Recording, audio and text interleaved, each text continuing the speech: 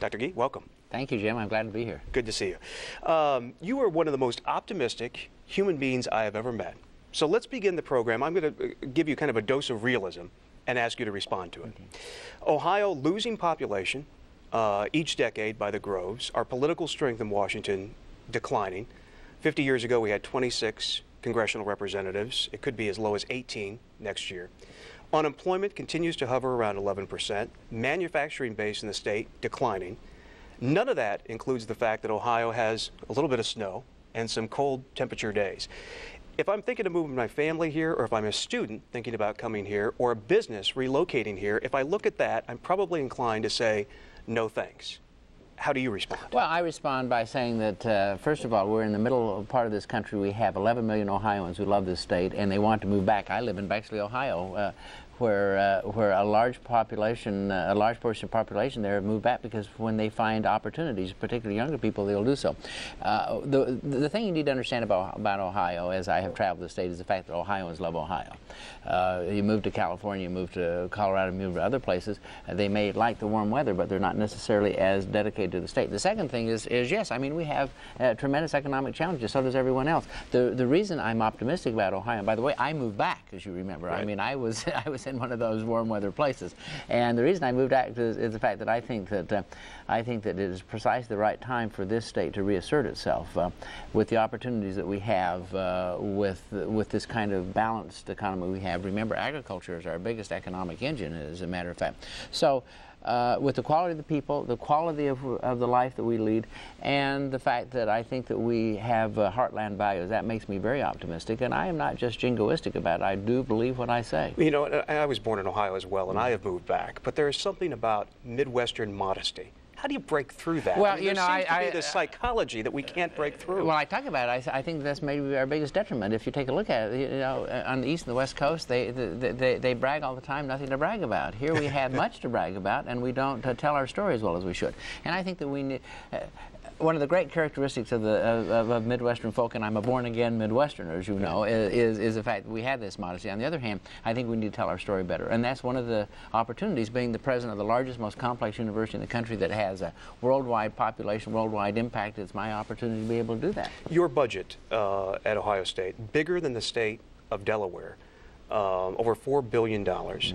When you look at this economic downturn across the country, and specifically here in Ohio, the Buckeyes have kept going, the research at OSU has kept going, the hospital has kept going. Really, do you look at Ohio State sort of as the economic heart that has managed to keep Ohio afloat in this difficult economy? I believe that higher education, and most specifically, I believe that Ohio State University is the economic engine, because and now what we're doing, which is the most exciting thing, is we're taking this vast amount of research we do, you know, finding the cure for cancer, finding other things, and we're going to commercialize that. We're going to turn it into commercial opportunities. We're going to turn it into jobs. We're going to do it much more quickly and in a much more dedicated way.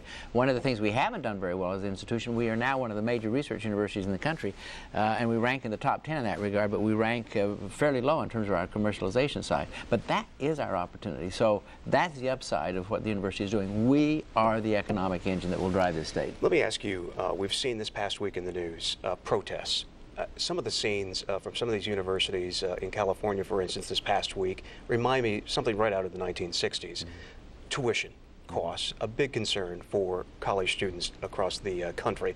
We had a tuition freeze here in Ohio for a while, but as you look ahead at the next few years, it just seems to me that if the state doesn't have the money to fund the university system, the only other alternative for a funding mechanism and for revenue is to increase student tuition, to have students pick up that cost. Where do you see Ohio State in that picture, and how concerned are you as you look at the next few years?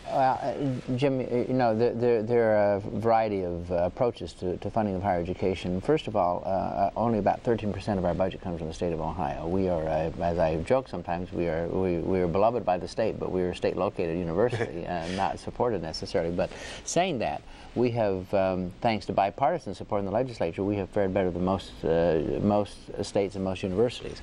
And and because of that, we've not given a tuition increase in 3 years.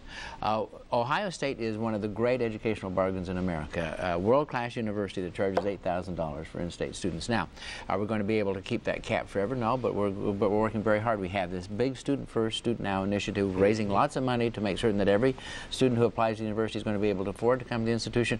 We are reinventing the institution. We're consolidating. We're eliminating. We're adding in ways that will provide net opportunities for us to grow our budget. We're trying to raise lots of money, a variety of other things. So it's not simply by tuition that we're going to continue to fund ourselves. And I, by the way, believe this.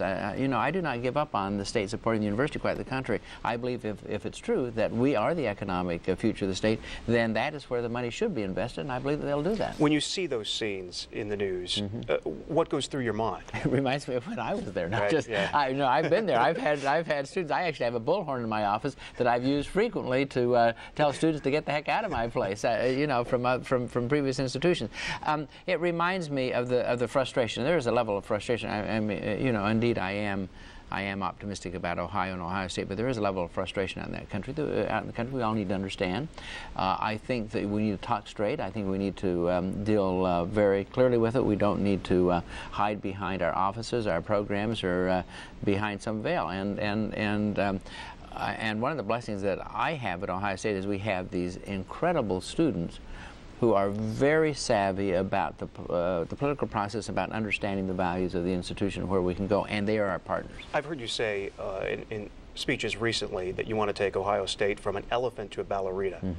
In a nutshell, what does that mean? Well, what that means is the fact that, you know, the 550 reasons that I love Ohio State, one of the things that I find most discouraging is that we are overly bureaucratic.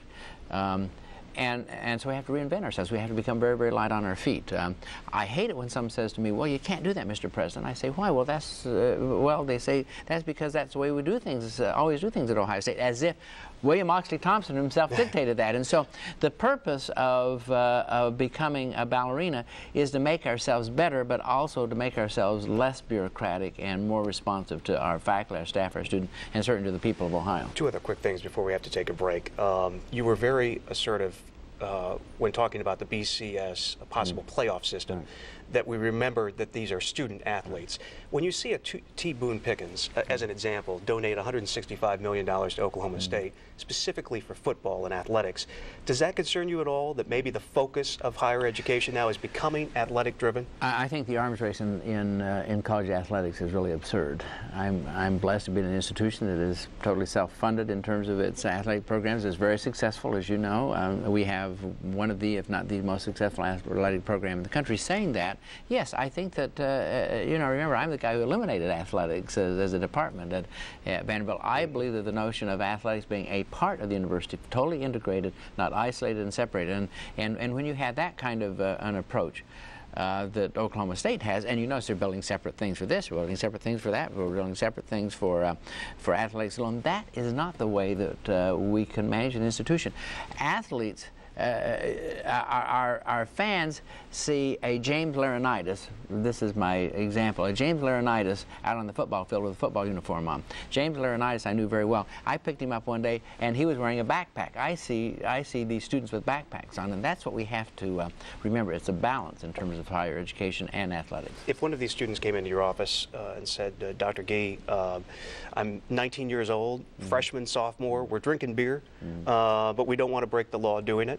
Did they make a point there? Did they make a case that maybe we should re-examine lowering that drinking age? Yeah, absolutely. I think again, this is one of those kind of omnibus approaches that we have. We say, well, and Mothers Against Drunk Driving and others, these are very credible groups.